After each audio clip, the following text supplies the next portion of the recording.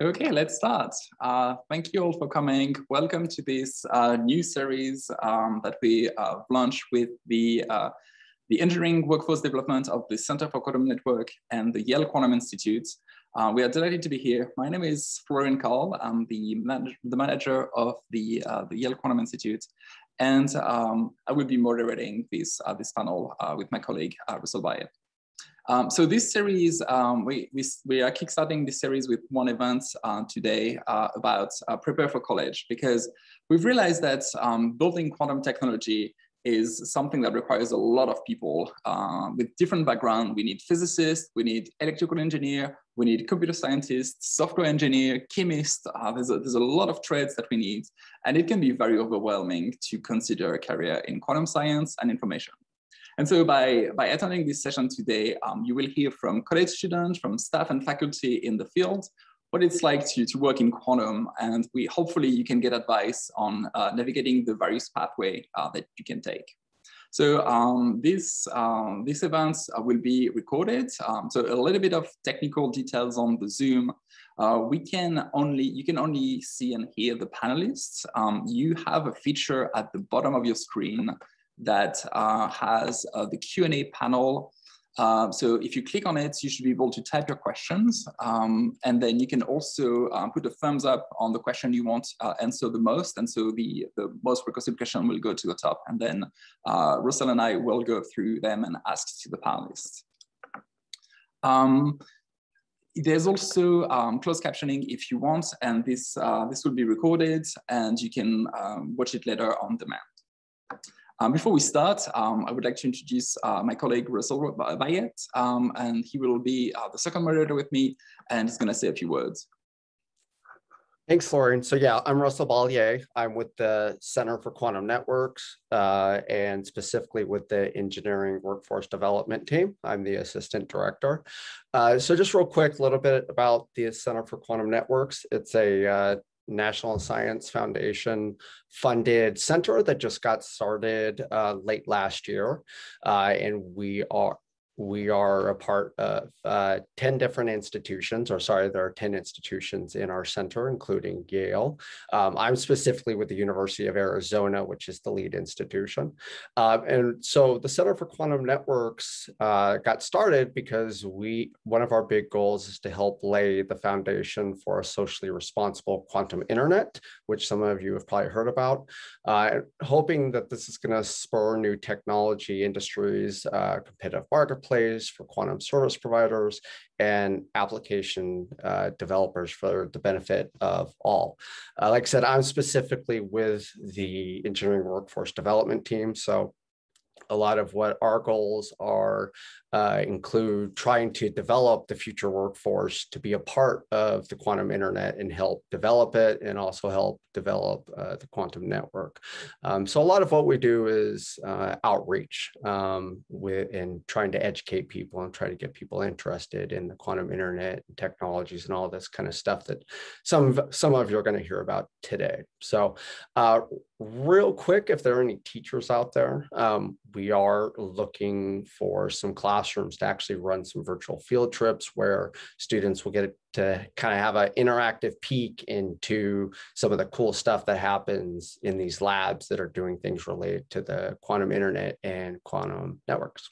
So I don't think Florian mentioned this, but how he got interested in quantum. But to be honest, I actually have no background in quantum. I have a PhD in geology, so a lot of this is new to me, and I'm going to be learning a lot. But for me, I think kind of one of the cool things about quantum is just how interesting it is, and just kind of the weird, crazy stuff that goes on with quantum.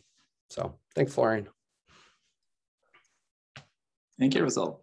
So before we introduce the panelists, since we cannot see you, we thought that it would be fun to have a little poll happening in the chat. So you will see a poll, and then you can tell us what is your interest. Are you interested in STEM, in a career in STEM? And so we can learn a little bit more and make sure that we target or answer to your needs. So the poll should pop up on your screen right now.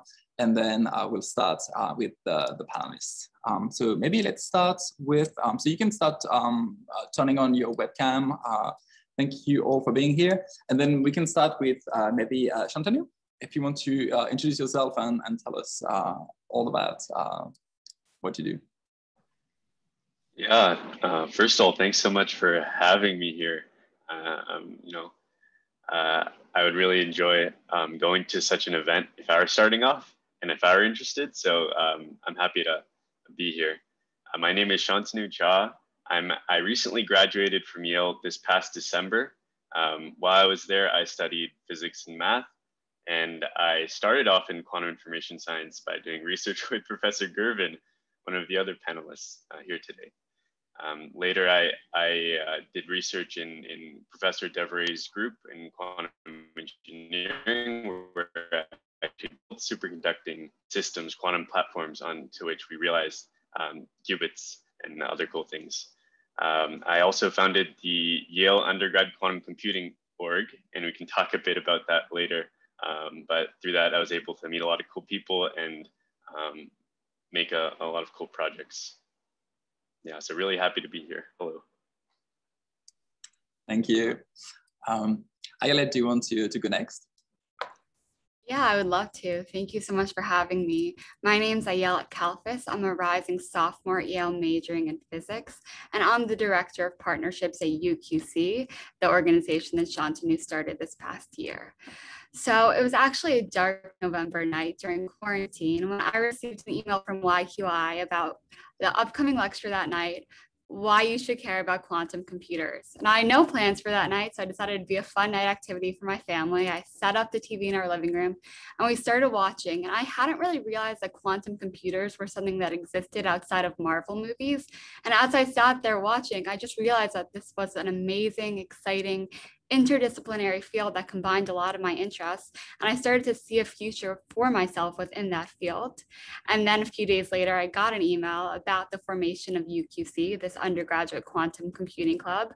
So I joined, and since then I've only grown more and more enthusiastic about quantum computing and my place in it. At Yale, I'm also the outreach chair for Women in Physics. I'm involved with the Student Film Festival. I'm currently co-directing a mini documentary, and I'm actually going to be doing research with Professor Gervin this summer, and I'm really looking forward to that. Thank you so much. Well, this is the perfect transition then for Steve to go next. Hi, I'm Steve Gervin. I'm professor of physics and professor of applied physics at Yale. I also have temporarily a half-time position at Brookhaven National Laboratory, where I'm the director of the Co-Design Center for Quantum Advantage, one of the 5 national quantum information science research centers recently funded by the Department of Energy. I'm the faculty advisor to the club that Shantanu and Ayelet are helping run. And I'm a theoretician. I work with pencil and paper and computers rather than hardware, but I think closely about quantum hardware.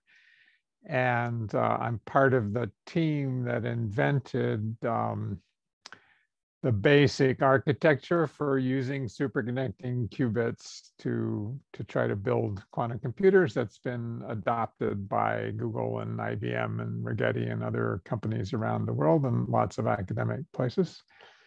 And maybe one fun fact about myself, I grew up in a small village in northern New York State, and there were 5 kids in my high school class. Thanks a lot.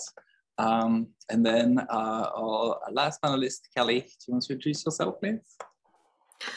Sure. Good morning, everyone. My name is Kelly Ratliff, and I am on the recruitment and admissions team for the College of Engineering here at the University of Arizona, which, as you heard, is one of the partner institutions for the Center for Quantum Networks. So I'm really excited to be here today.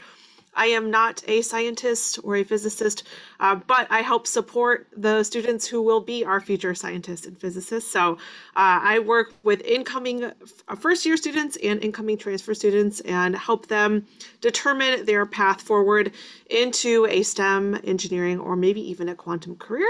So I'm really pleased to be a part of this excellent group, and I look forward to chatting with you all today. Thanks for having me. Thank you. I can follow up on that, saying that there's also a lot of career, like when we think about career in quantum, we automatically think about scientists, we think about a lot of people like working on quantum science, but there's also a lot of people in the background. And one of the last events that we will have in this series will be with alternative careers for people who are supporting all the staff and all these efforts. So we will have that probably in December. Okay, let's start these things with our first question. So I think this question will be more for our two panelists, Ayelet and Shantanu. Can you tell us a little bit more, like, what's your experience in college, and like how did you find out what you wanted to do, and how did you decide to study quantum? Yeah, sure. I'm happy to start it off. So one of the best pieces of advice I received from any professor my first year was one of my professors was talking about how kids who found success in their high school career are often really too scared to pivot to something else and try something new. I actually entered Yale as a neuroscience major. I felt very secure in that. And then during my first year, I fell in love with physics. And I felt like, should I change? Should I not? And then because of this professor's advice, I decided to go for it. And now in my second year, since I started Yale, I'm falling in love with the intersection of physics and computer science, specifically quantum computing. And I guess my biggest piece of advice is to maintain an open attitude, take classes that interest you, and be willing to embrace changes in what you want to study. Yeah, absolutely. You know, I think when I entered, or when I was first interested in quantum information science, it was because of all the potential, right? Like the potential of quantum advantage, the potential to impact, you know, create impact across industries. That really interested me. And the reason why I actually stuck to quantum information science, I mean, it was absolutely very interesting, but it was because of the people around me, because of the communities that I was able to, you know, take part in, because of my roommate from my second year, how we kind of worked together, you know, work through some of these concepts. And I think because of that community, I was able to really like prosper and continue to develop my interest into now what is my passion and what I'll probably continue to do for the rest of my life. Yeah. So since you were talking, can you say a little bit more about the Yale Quantum Computing Club that you organized? Absolutely. Yeah, absolutely. And that you helped us launch, Florian. But yeah, last fall, we created the Yale undergrad quantum computing group. Looking back, I think there are three reasons that I started up this group. The first was to make that community, right, that I talked about. Because, you know, I was lucky enough to have a suite mate who was interested in the same thing, but having like a club, having a sort of an organization there for students who are just starting out, who are really interested and who need that sort of support network would be very useful. So that was the first thing, to build community. The second thing was because I wanted to reach people who didn't, who were interested in quantum computing, but they didn't have this sort of background in physics or computer science, right? They came from other STEM fields, they came from non-STEM fields, and they had that amazing potential to make impact, but they didn't, I mean, no one had really like told them that, you know, this is something that you can do. So yeah, so it was a cool club where people from interdisciplinary backgrounds could come in and create impact. And the third reason was because I wanted to work on cool projects. And I wanted to work on cool projects with people from different backgrounds and different perspectives. And I think that's where the coolest projects come from, when you have people that are coming from different backgrounds. Yeah, so, and I think all those three reasons were achieved and will continue to, I guess, like be met in the coming years. Thank you. The fact that we're mixing so many people across so many disciplines is also the challenge of this technology and this field, because we are going to need a lot of people. And so there's not a single, it's great for all of you trying to consider career in quantum, but it's also a little bit difficult for us to give you one answer, because you can enter the field in so many different ways. That's something that's very challenging. And I think the US is trying to help that by launching initiative like the Center for Quantum Network for all the different hubs, national hubs of the quantum initiatives. And is it something that you can talk a little bit more about, Steve, about this center?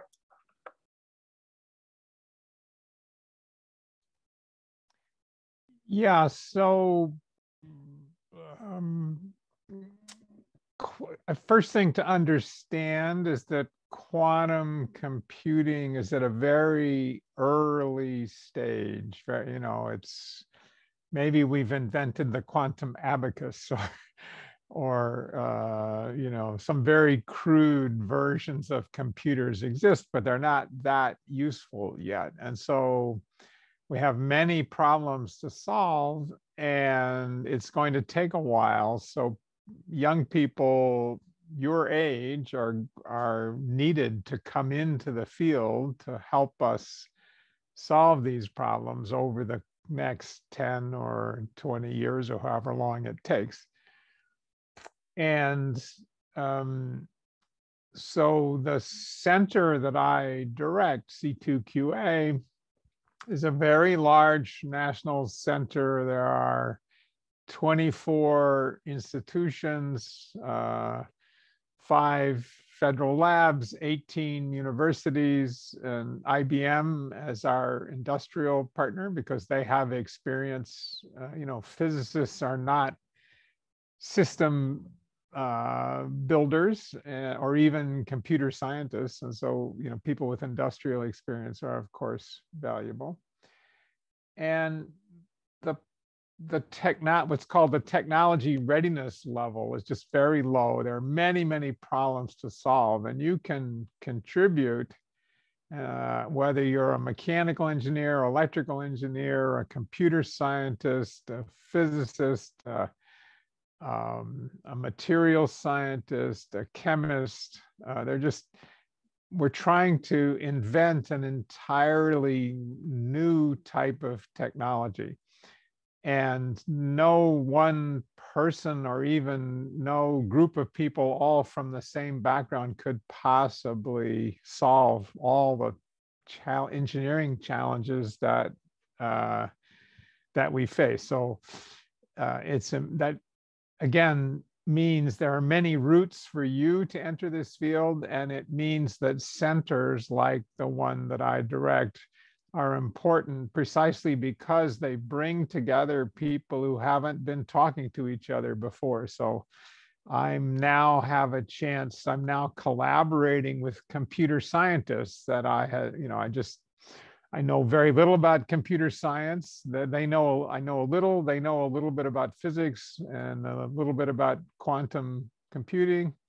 And we're working together to try to think about how do you write programs for quantum computers? How do you compile them? How do you get them to work even though the hardware is still not very reliable?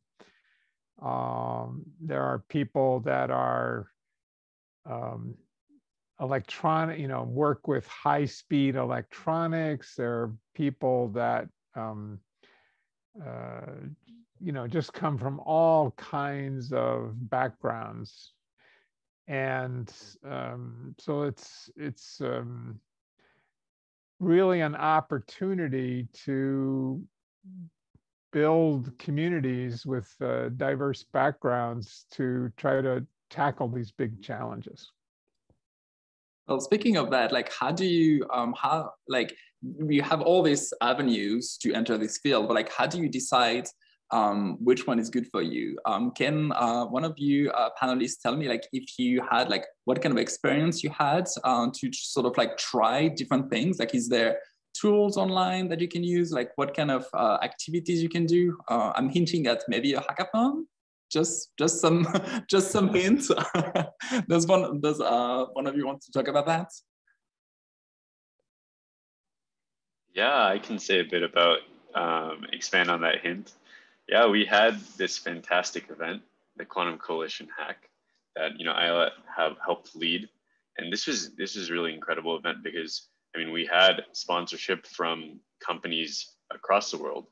So our biggest sponsors were IBM and Q-Control and Google, and we had a ton of other sponsors. And I think the coolest thing though was that we had 2,000 people sign up, 1,400 people participate in some way, and 200 teams of like 3 to 5 people submit projects. And this shows how much interest there is out there. And this hackathon was conducted completely virtually, right? So without needing to go into a lab, without needing to even have a very strong laptop, we had sponsors that would provide online interfaces that you could use if you didn't have very powerful computing tools at home.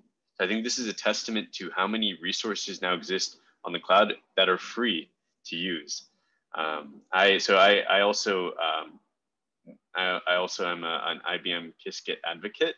So I've had some experience with Qiskit, with contributing to Qiskit, which is open source. And I can say for sure, at least for Qiskit, there are a ton of tutorials. There's a wonderful online interface with IBM Quantum Experience. And there's a really vibrant community out there. So there's like a popping Slack channel where you can just ask, if you're coming in if you're an industry professional, if you're a college student, if you're a high school student, you can just go there and get some help and get started. And this is one of the many tools out there. So definitely, if you're interested, I would say there are tools out there to support you. There are communities out there to support you. And the best way to get started is to go through one of these intro tutorials if you're interested in quantum information science. So I just want to add. Go ahead. Thank you so much. I just want to add one more note on the hackathon. So I had just joined UQC as Director of Partnerships, but as I mentioned, I'd literally had my first quantum computing lecture a month before. And then it was my responsibility to reach out to all of these sponsors and ask them to join our hackathon.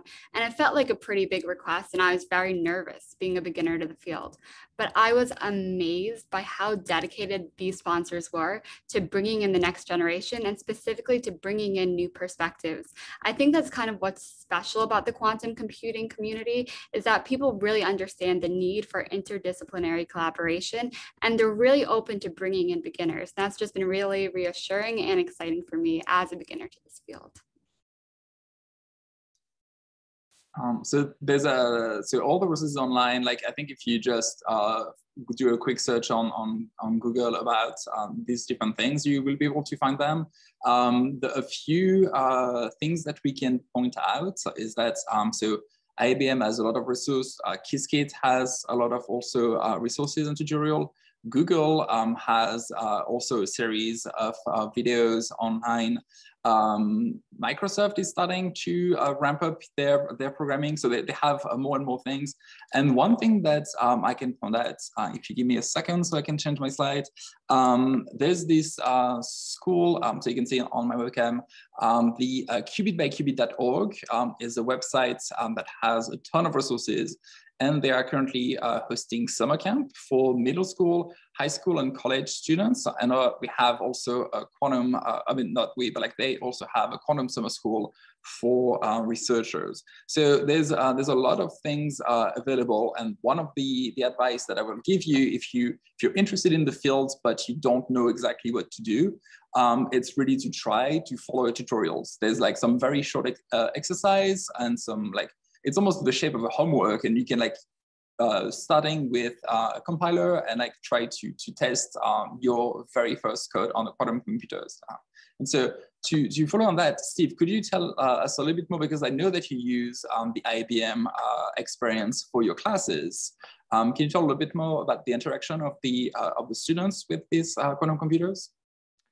Sure. So I'm presently teaching an undergraduate course at Yale, Physics 345. And you don't have to have any background in physics to take it. The only prerequisite is to know a little bit about linear algebra, solving sets of simultaneous equations, basically. And so I give, some lectures on the background, and then when students have a little background, they can start programming and doing homework assignments on the IBM Quantum Experience. Florian is putting up the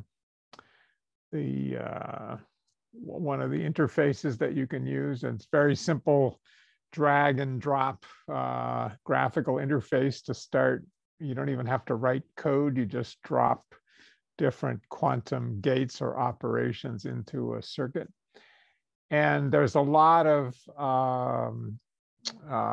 online tutorials with IBM Q and with Qiskit to show you how to use this.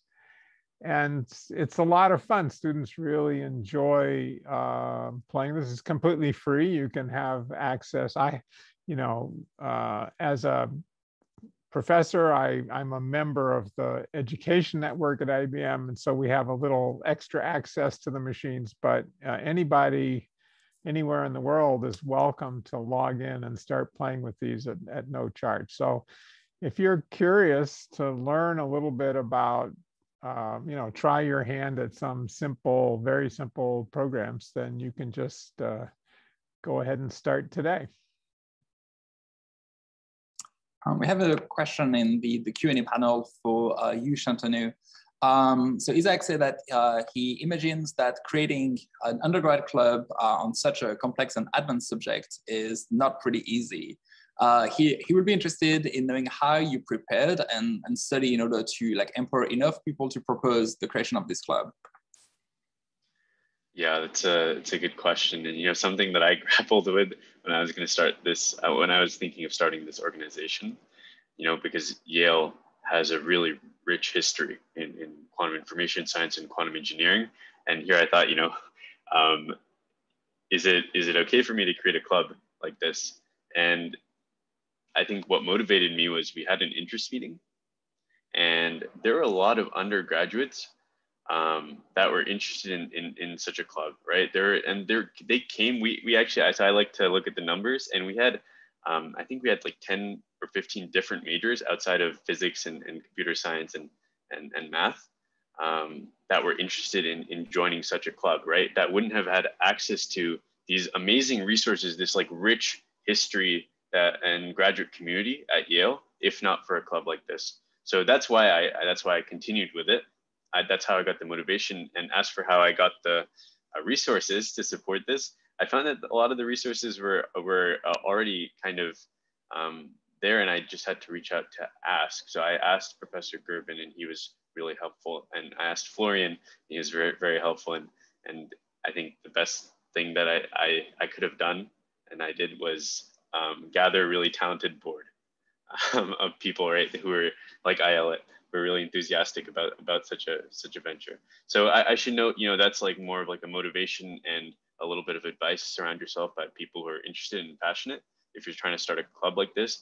And on a more practical note, this quantum coalition hack that we mentioned before is not going to be contained to the quantum coalition hack. It's actually kind of like a cool network of universities across the world. So if you're at a university and you need some support in starting a club, you can just join our Discord. Go to our site, quantumcoalition.io, and we're also going to host a webinar where we kind of talk about how to create a club.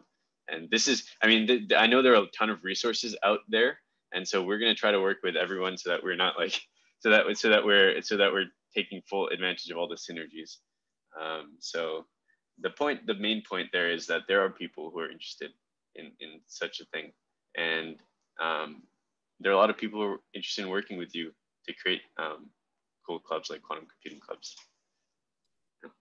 And I can add to this that there was an opinion piece written, I think, 6 months ago, and then the main concern and the main limiting factor of quantum science will be the workforce, because we are at the point where we don't have enough people trained on all of this field. And so the reason why it's so important these days, and why everybody from the tech giants to the university to the high school teachers are like really trying to bring together the workforce, is because that's going to be the limiting factor. And so I think you can use that to your advantage and like reach out to people and say like, oh, I'm a high school student, I'm interested in doing that. Can you help me do that? And like, I'm pretty sure you will have all your answer, like, yes, please, here, like, we can help you with this thing. These are some resources here, like, you can read onto that.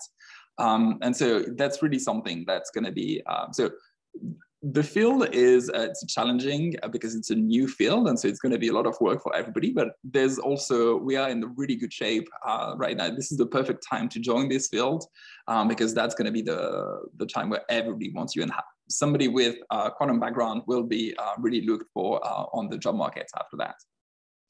And so since this session is to prepare for college, or like if you're like on your first year of college, maybe we can ask Kelly, like, what are the advice that you can give as a recruiter to like, how can you put your best chances to enter a college and then study this field? Sure. So I can kind of speak from the perspective of our engineering program at the University of Arizona. And it's good to keep in mind that every institution is going to be different in terms of their process and the programs they offer. But as we mentioned, you know, the cool thing about this field is that you can come at it from a variety of different backgrounds. So I loved Ailette's advice about having an open mind. And I think that is super important as you're going through your college search process, as you're thinking about what you want to major in. And it is okay as a high school student to not know today or when you're applying what exactly you want to do for the next 4 years. So that's one of my biggest pieces of advice too, is to just be curious, have an open mind, and pursue the things that you really enjoy. So the way our program at the University of Arizona is set up in our engineering school is actually all of our engineering students come into the college. They don't choose a major right away. So we have a built-in first semester course where you actually meet all now 16. We just added a major in software engineering that was announced this week. So we have 16 programs now that you get to pick from. So if you have a career path in mind, you may find a variety of majors that really speak to what your future goal is. So if your future goal is in quantum, you may want to pursue physics instead of engineering. You may want to pursue software engineering or material science. I know our department head here in material science at the University of Arizona, he's also working on a quantum computing project using sound. So there's a lot of different ways that you can add on to your college experience outside of your major. So these research opportunities, internships, those are all things that can supplement you as you're going through. So it's okay to not know right now exactly what the next 4 years are going to look like. Just keep an open mind. And I would say, as you know, my advice as an admissions person is, if you're interested in a career in any one of the science fields or engineering or math in high school, pursue as many of those courses as you can, as much math, especially calculus-based math for engineering. That's super important for us. Math and science in high school, take whatever you can, get involved in clubs, whatever they may be, whether it's coding or robotics or whatever interests you. And you're going to have a great foundation coming in, having taken those courses.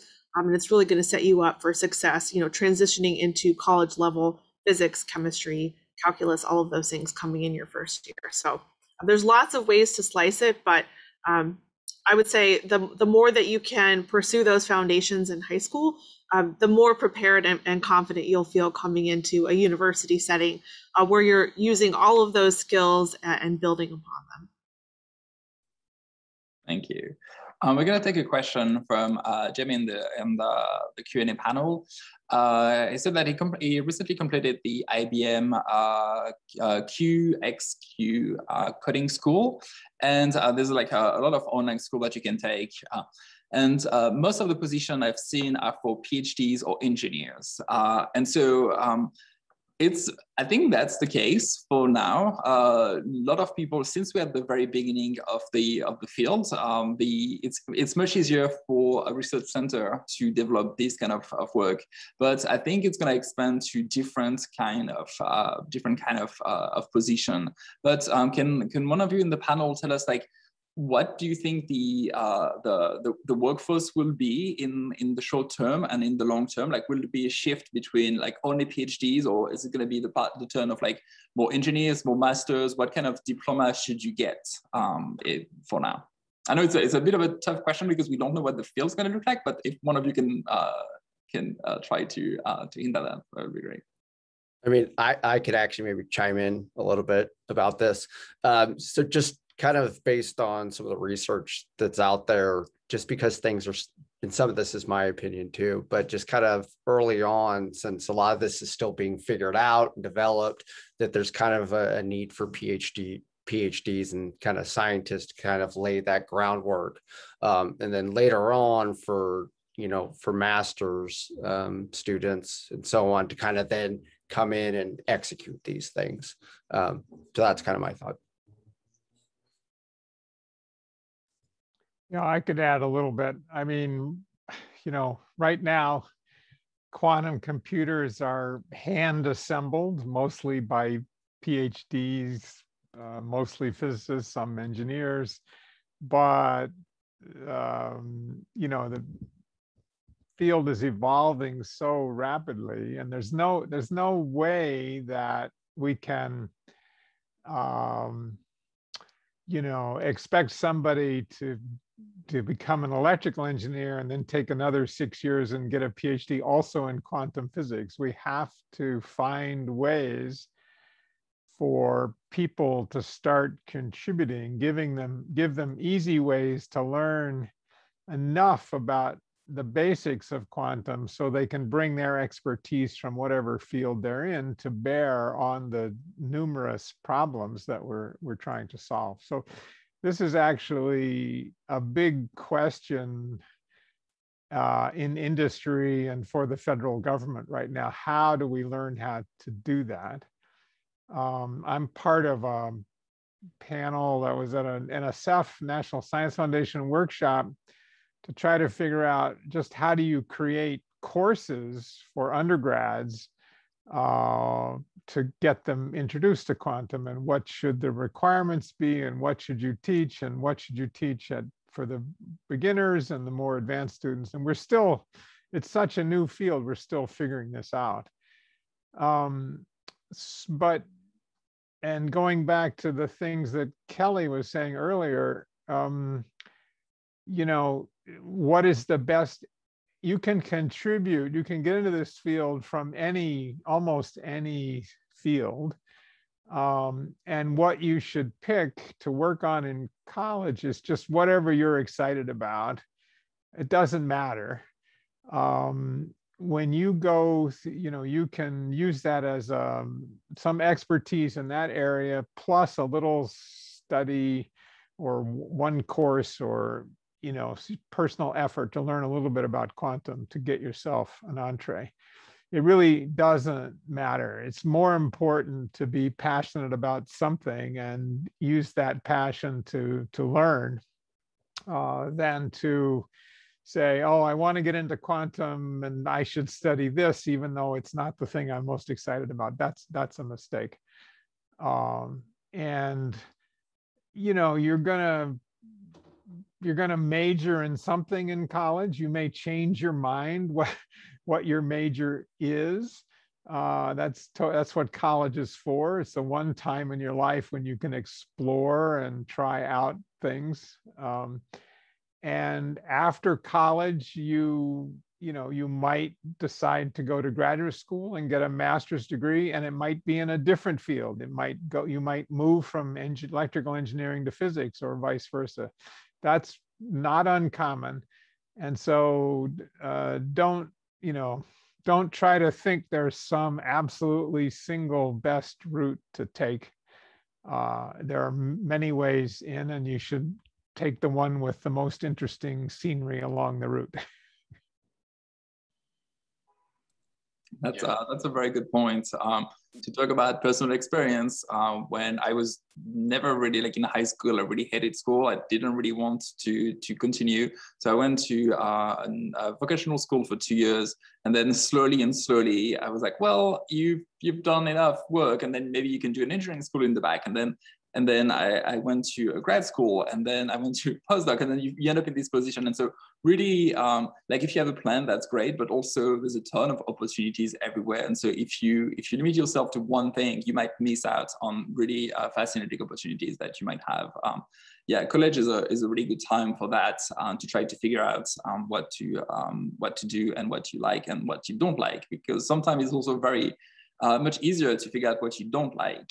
You take one class of intro of, I don't know, something about, I don't want to like pinpoint on the matter because somebody's going to be mad since we have so many field represented here. But yeah, you will quickly realize if you like the subject or not, and then you can decide what to do. Yeah, maybe I can add a quick note from the perspective of someone who was looking at some of these job opportunities, both to collect them for our club and also just because I was a bit interested, because I'm working currently, and I'm working for a bit before I go to grad school. I'm working as a software engineer, and that's my first point.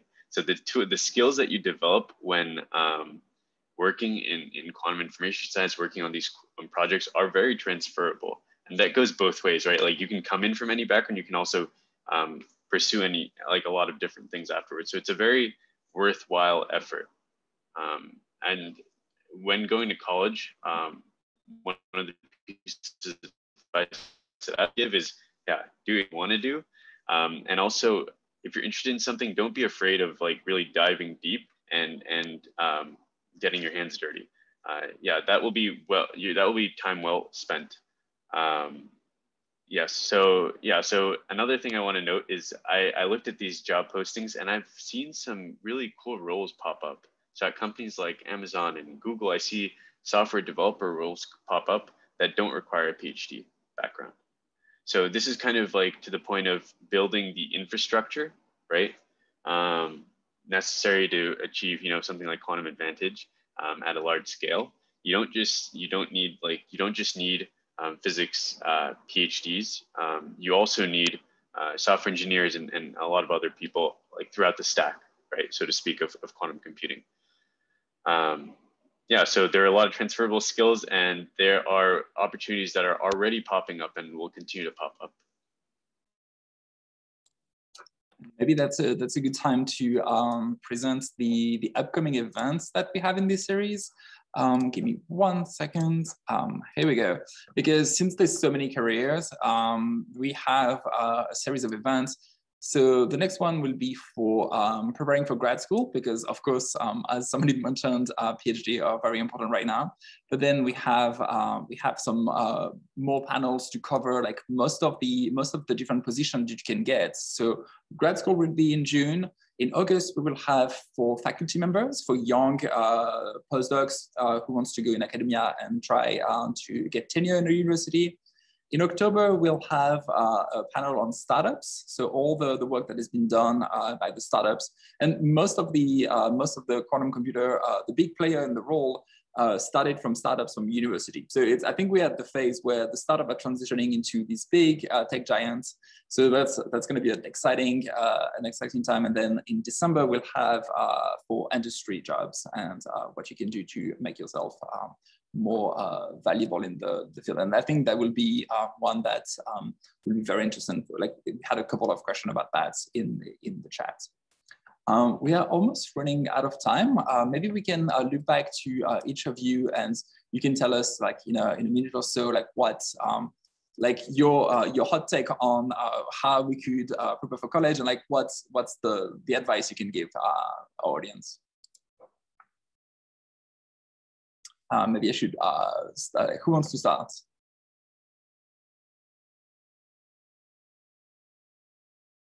I'm going to pinpoint on that.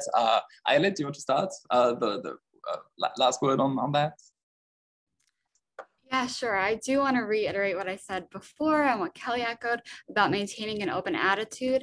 And I also want to emphasize that you can find a way to contribute to quantum if you have a desire to learn. It is often an intimidating field, but if you have that desire to learn, no matter how beginner you are, you can find a way to contribute. Shantanu? Yeah, absolutely. So on a, I guess, more general advice note, try to find someone with whom you can actually learn this material. That's really helpful to have someone there to motivate you. And on a more practical note, if you're interested in like quantum information science in particular and actually running these circuits, I would say the only requisite would be learning a bit about how matrices work with each other. So like how they add and how they multiply vectors. And I think that's like from a practical standpoint. And in terms of opportunities, you don't have to wait for an internship. You don't have to wait for like some opportunity to come up in terms of like a formal program. You can start contributing to open source projects. If you're, for example, if you're interested in computer science, you can find the Qiskit, the GitHubs, the Qiskit GitHubs and repos, and you can start contributing right away. So yeah, so don't be afraid to get started. Find someone to help motivate you and to bounce off ideas with. And if you're interested, try to learn a bit about linear algebra. I think that'll be really helpful. Russell? So I think I'll echo kind of some of the stuff that's come up here. Is find a major, find a field that you're interested in. You know, do some research about the different pathways. We've talked about some of them today, but I think find something that you really enjoy and that you can be passionate about, and you'll find a way into, you know, the quantum workforce. And just keep an eye out for different opportunities to get involved with outreach or some of the extracurriculars that we've talked about. I think that's going to be really important because that's more of a informal kind of laid back way to kind of test, you know, if you're going to enjoy this, and making connections with people too at those events. Kelly? Sure, I guess one maybe kind of different thing that we haven't discussed that's on my mind this week is May 1st, as you may have heard, is traditional kind of National College Decision Day. So I've been talking to a lot of high school students and parents this week who are just really worried. They don't want to make the wrong decision, and in their words. And so I would just say, don't worry a lot about something like that. There are so many wonderful programs in the US and around the world related to these fields. And really, it's just about finding a place that you feel like is a place you want to spend the next 4 years, that feels comfortable to you, that feels welcoming to you. And so don't worry so much about picking the wrong school or the wrong program or the wrong major. You'll find your path as you go through college, and really it's about finding a place that feels like home to you. So if you're able to do campus visits when you're doing your college search, or talking to other students, I know one of the things I do a lot in my job is connect high school students to current undergrads to talk about things like research or their experience or internships or whatever it may be. So just have an open mind, apply to any place that interests you, and then if you can, try to visit and focus on picking a place that feels like you, and you'll be successful. Thank you. Steve, last word? Yeah, so, you know, like just as it's easier to learn languages when you're young, I think it's easier to learn mathematics when you're young. And so as Shantanu mentioned, really the minimum mathematics you need to know about to enter this field is linear algebra, how to solve simultaneous equations, how to work with matrices and vectors. And there are wonderful websites like 3 Blue 1 Brown, where you can see amazingly wonderful videos that teach you these things. And you can start there. You can take a course when you get to college. And I would learn that first. I would, probability and statistics turns out to also be an important part of quantum, because there's a certain randomness in the way quantum mechanics works. And that's a very, very important area anyway in modern data-driven society. And so that'll be a skill, even if you end up not going into quantum or not even going into science, it'll make you a better citizen. You can understand, the statistics that people are using to argue for different policies. So I would, if you had to pick one thing to suggest you study, it's discrete mathematics. Perfect. So we're gonna conclude on this thing. Thank you all to the panel. Thank you all for attending, and thank you also for your time. For all the panelists who are here, I hope you learned a lot about what we're doing. We have posted in the chat a lot of links. So we had some of the videos that we're talking about, 3 Blue 1 Brown, some of the websites that you can find more with the resources, and then otherwise Google is really helpful. If you do a quick search, you should find a ton of things, and don't forget to ask people. So that would be great.